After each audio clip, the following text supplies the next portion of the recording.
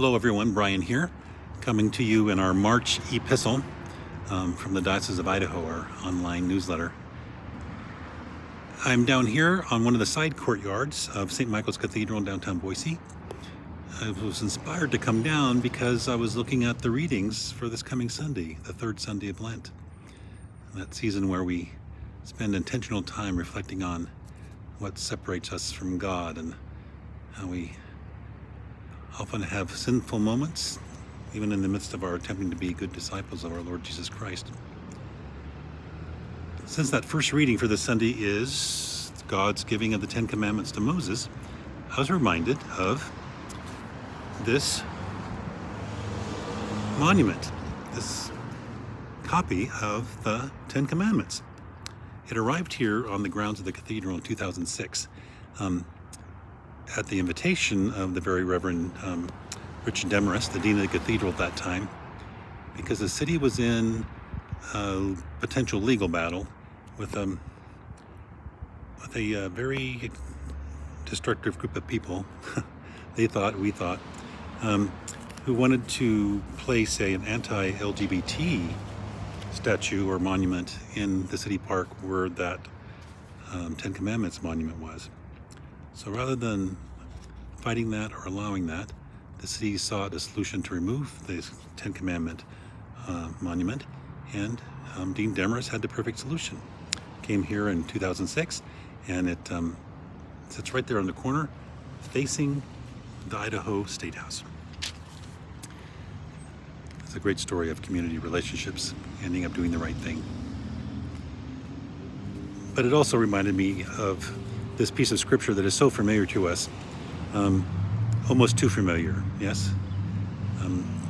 Often in church when we hear a familiar reading come by, maybe we wait for the next reading, or maybe in the case of the Ten Commandments, you try to see if you can remember them in order before the lay reader reads them.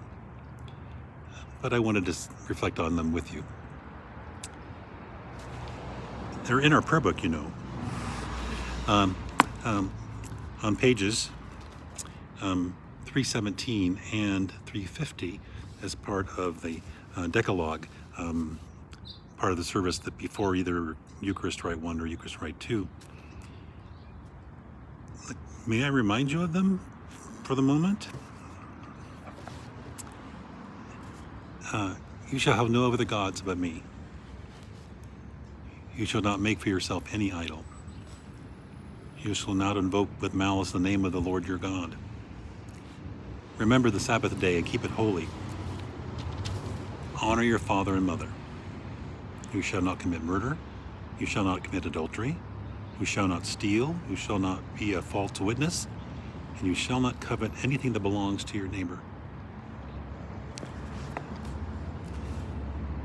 The Ten Commandments appears a third time in our prayer book, back on page 847, as part of that catechism, the teaching document of our prayer book in church. I'm not going to read you the version that the catechism has. It is a good interpretation. It expounds on the short statements of the Ten Commandments as we receive them, broadening their obligation, broadening their appeal. But I'd like you to go look for yourself.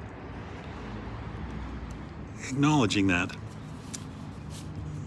for some of us in our experience of Scripture, we wish a certain passage said more sometimes.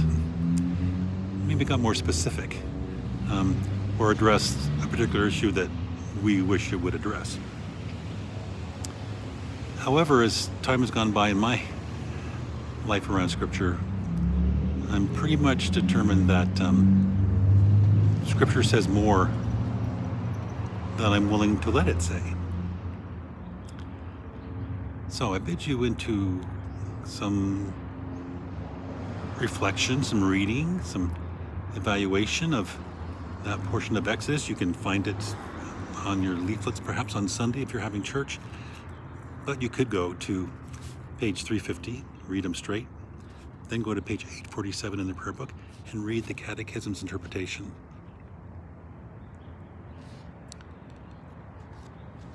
This season of Lent, we're meant to look at our lives. It seems should be not so much about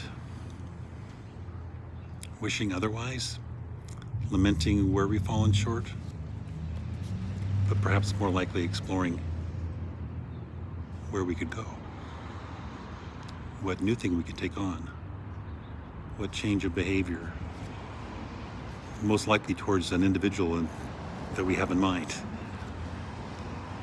or a group of folks or a family. The Ten Commandments and Scripture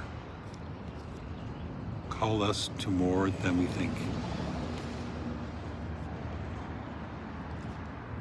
So I invite you to take a look. I highly recommend them, these 10 Commandments. I hope you're enjoying a day like it is this kind of day in Boise. I hope you're staying safe. I hope you're staying warm. I hope you're wearing your masks. Take a look. Page 847 in the Book of Common Prayer. If you don't have one at home, you can go to church early and look it up. Give yourself a chance for Holy Scripture to say more to you than you normally expect. See you next time. Bye-bye.